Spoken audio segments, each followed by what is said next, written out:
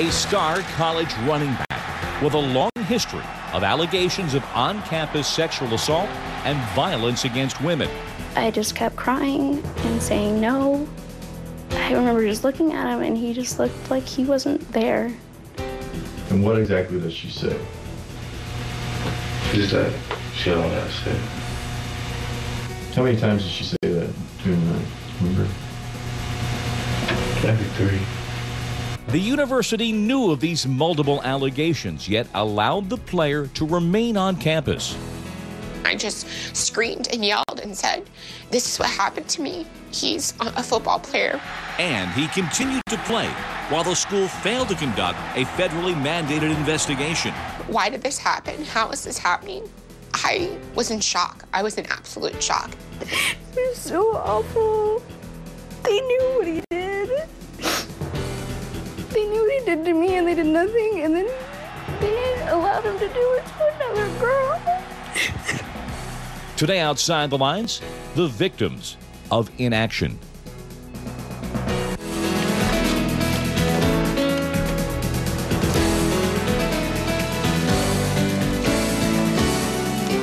And now, reporting for Outside the Lines, Bob Lee.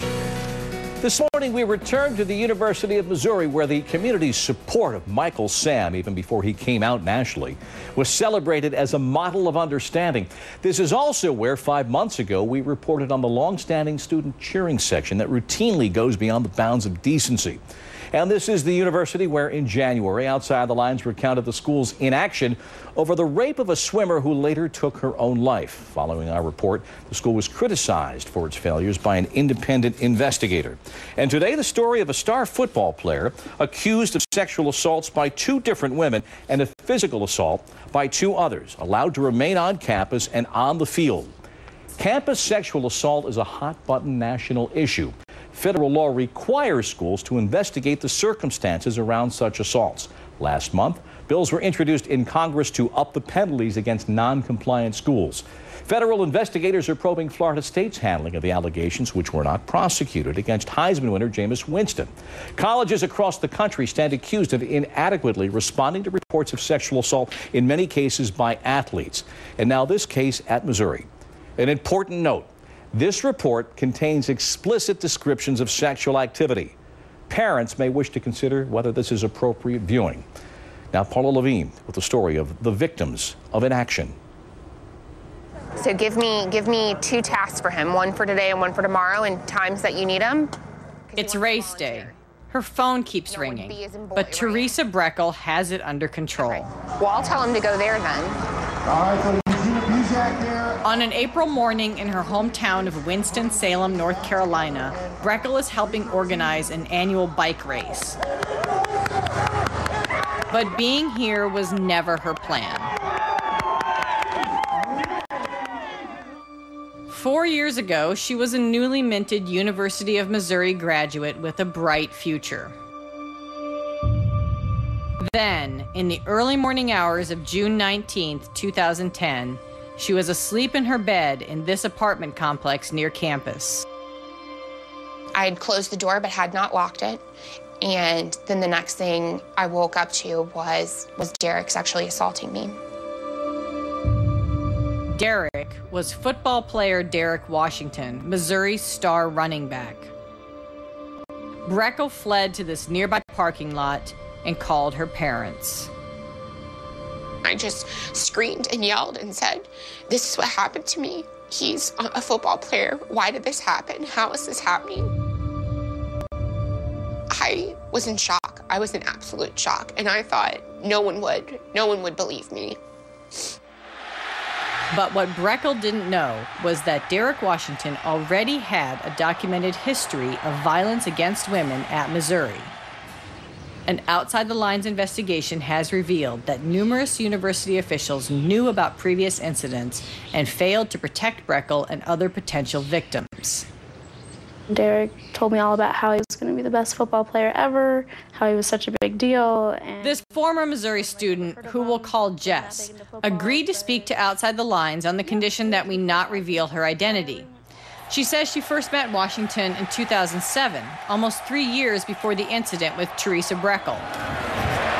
In the fall of 2008, the Tigers were undefeated, ranked 3rd in the country, and Washington led the nation in scoring. Washington, touchdown Tigers! After a tough loss to Oklahoma State in mid-October, Jess says she and Washington were hanging out in her dorm room. She says they had been friends, but that particular evening turned intimate. We started kissing, making out, and then he started fingering me. And that was about as far as I was willing to go. And so then he said, let's have sex. And I said, nah, you know that I don't do that. You know that I'm not comfortable with that. She says she consented to oral sex with Washington that night, but when he pressed her to go further, she refused. And then he got on top of me. And that's when I was like, what are you doing? Like, knock it off. Get off of me. And you said no. Yes, I said no. Like, don't do that. Get off me. And I went to push him off of me, and he grabbed both of my wrists with one hand and just proceeded to put his penis inside of me. And I just kept crying and saying no. I remember just looking at him, and he just looked like he wasn't there. Finally, he stopped and realized that I was crying. I was so upset. And when I was finally able to push him off me, he just kept saying if I said anything, they would kick him off the football team. And so if I said anything, he would kill me and then kill himself. So he threatened to kill you? Oh, yeah. 4 days later, concerned about a vaginal cut, she went to the student health center and eventually acknowledged she'd been raped. They just kept asking me, who did this to you? I had some kind of gash on my neck. I had bruises on my wrists. I looked beat up, and I refused to tell them who did it because I was really freaked out. The lady from the women's shelter convinced me that I should come forward and tell the police who hurt me in case he was going to hurt other people. So 6 days later, Jess reported the incident to campus police and named Washington.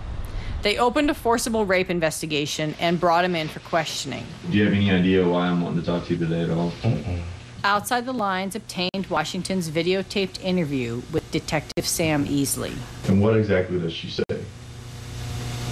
She's like, she don't know what I said. Okay. How many times did she say that during the night? Remember? Maybe 3. But Washington, who declined comment for this story, told Easley they did have intercourse that night. How long was your penis inside of her before she said stop? About 30 seconds, maybe. And then she said stop, and then I stopped.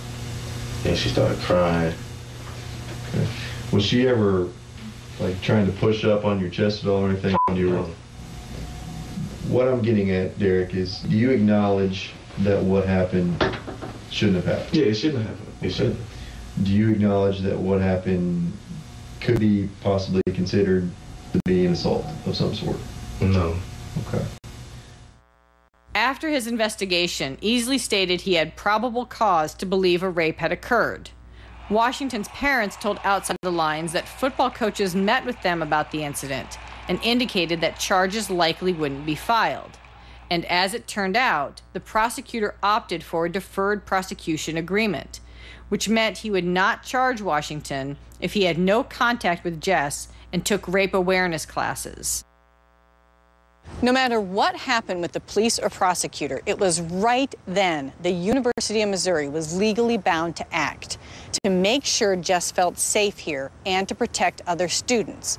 The federal law, part of Title IX, requires colleges do their own investigation into reports of sexual violence and to assess the needs of victims separate from the criminal process. Even though multiple university officials knew of Jess's rape allegation, including her academic advisor and some football coaches, it's not clear whether any of these officials told the Title IX coordinator. But Outside the Lines has confirmed there was no Title IX investigation. During that 2008 season, Derek Washington never missed a game and scored 19 touchdowns. One former athletic department employee who says she had no idea Washington was accused of sexual assault was Teresa Breckel, who had tutored him while she was a student. On that June night in 2010, nearly 2 years after Jess's rape allegation, Breckel was living here with a woman who was friends with Washington. That night, her roommate told her he would be stopping by. So I say, well, I'm going to go ahead and go to bed. I have to be at work tomorrow morning. I had closed the door but had not locked it. And I woke up to Derek digitally penetrating me. I mean, it was terrifying. I think by the time I realized what was going on, I tensed, and then Derek left the room. And I can't describe the level of fear that I felt. I mean, I've never felt that scared in my whole life. Breckel says when Washington assaulted her with his finger, it was especially traumatizing because she was a virgin. I had made a choice to live my life a certain way. And then all of a sudden, one night, someone took that away from me and wasn't given permission to come in. And I didn't want him to come in. But there he was, assaulting me. It was so awful. They knew what he did. They knew what he did to me, and they did nothing, and then they allowed him to do it to another girl. Later that day, Breckel went to the hospital where a sexual assault exam was performed. She filed a campus police report and obtained a restraining order against Washington. Then she left Missouri. I was terrified.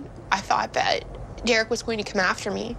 I moved home. It was time for me to just kind of close the shutters and be by myself and to try to feel safe and to cope with what had happened. It took a lot for me to come forward, a lot. It just makes me wonder how many other girls there are out there that never said anything. As it turns out, other women did report violent behavior by Washington. Early in the morning on May 6, 2010, 6 weeks before Breckel's assault, a Missouri women's soccer player got into a fight at this bar with Washington's girlfriend. The soccer player told police that during the scuffle, Washington walked up and struck her with a closed fist on the left side of her face. After both women were arrested, the soccer player told police she wanted to press charges against Washington, and a warrant request was issued for assault in the 3rd degree. But she returned later that day and told police she had changed her mind. This is her narrative from her talking to the detective, and she stated that her coach made her feel as though she would not have any problems with her scholarship if she declined to prosecute Derek Washington for assaulting her. She stated that her coach said her scholarship would be fine if the incident stayed out of the news. What? She had thought about the situation, and she decided she wanted to decline prosecution on Mr. Washington. I mean, that's disgusting. That a coach told her or encouraged her to not move forward with charges. You're allowing this student to just keep doing what he's doing, and he keeps hurting more girls. I don't understand how they can live with themselves. While campus police were investigating Washington for Breckel's sexual assault, he was named a captain of the football team. Head coach Gary Pinkel later suspended Washington a few days before he was arrested for felony deviant sexual assault, but the school allowed him to stay on campus. 13 days later, while Washington was out on bail, police were dispatched to this apartment complex. He was arrested again, this time for allegedly beating up his ex-girlfriend. According to the police report, there was blood on her and all over the apartment. She told the officer he had tried to push her eyeballs into her skull and that he had assaulted her more than 5 times during their relationship. 4 police reports. 4 documented allegations of violent acts against women in less than 2 years. It was then that Derek Washington left the university. 6 men and 6 women on the jury deliberated for 2.5 hours and found Washington guilty of deviant sexual assault.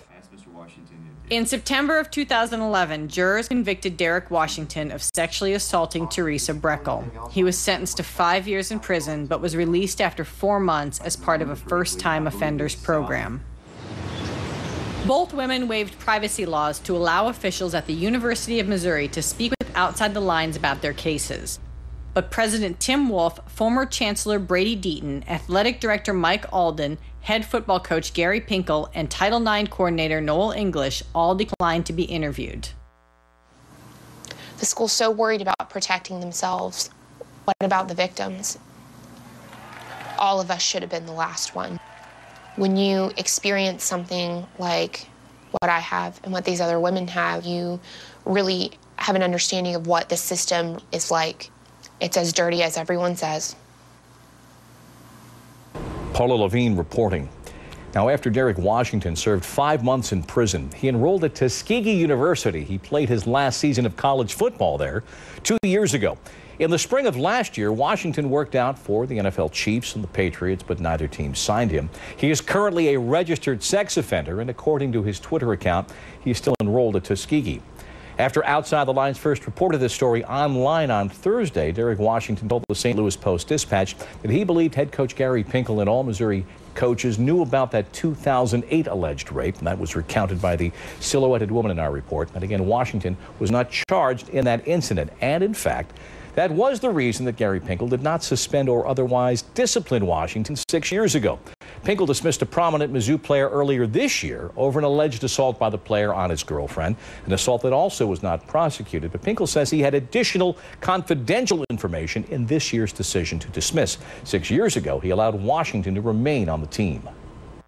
When we find out that they did not have any charges, then you know, I do make all my decisions about information I get, and I can't go and call the victim up. You know, I'm not legally can do that, and you wouldn't do that. But it's all about the information. And when the police get involved, then certainly they are investigators. They're professionals. That's what they do. And if they decide that they're not going to press charges, then I'm not going to remove a player from the team for that. I won't do that. It's not consistent with how I've handled any situation. I hadn't been here before. So while Pinkel knew of the police investigation and the prosecutor's decision to not pursue charges, the police report clearly states the investigating detective believed there was probable cause to conclude Washington had raped a woman known as Jess in our report. And then there was the 2010 incident in which a Mizzou female soccer player was arrested, as was Washington's girlfriend, after a fight in which Washington struck the player. That female soccer player told Outside the Lines that her coach said the player would not have a problem with her scholarship if she did not bring charges against Washington. University Chancellor Bowen Lofton on Thursday said that incident has been investigated, the school concluding it was simply a misunderstanding. Athletic Director Mike Alden also addressed this.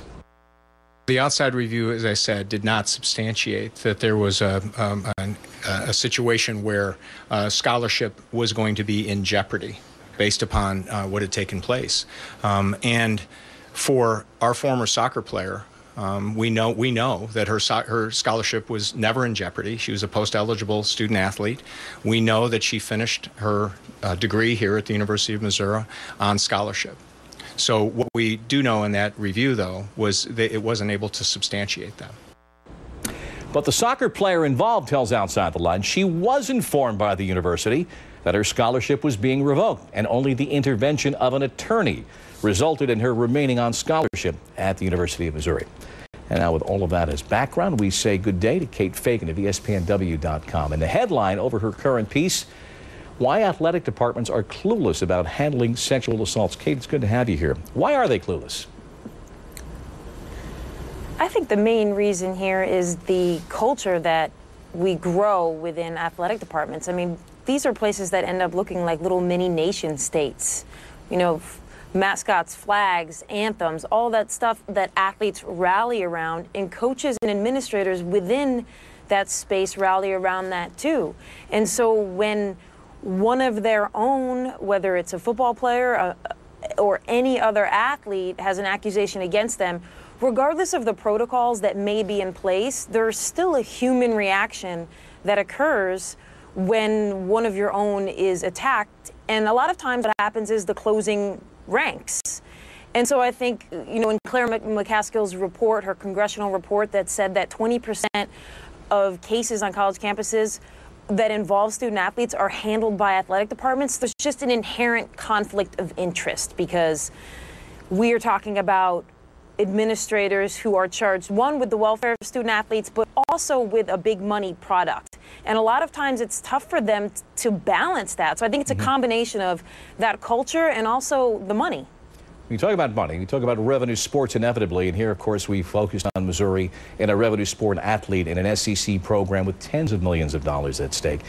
Is it a function of the sport, or does it involve simply the fact whether it's an athlete of any stripe?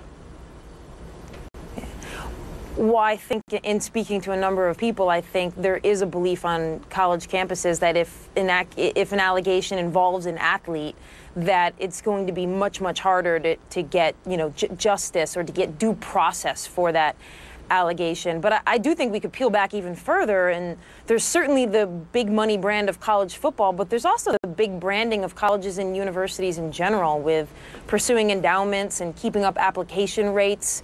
They also have to deal with how they're handling any accusation and how it may negatively affect their brand. The schools are brands, and yeah, you're selling an image, right? And in the face. last 10 years, yeah, and I think even regardless of the athletic departments, which we've spoken so much about, how, you know, those logos are brands. You look at the schools too; they're brands, and especially in the last 10 years, it's exploded that financially the kind of money these universities can make and what they need to protect as well. I know you've worked inside a major athletic department.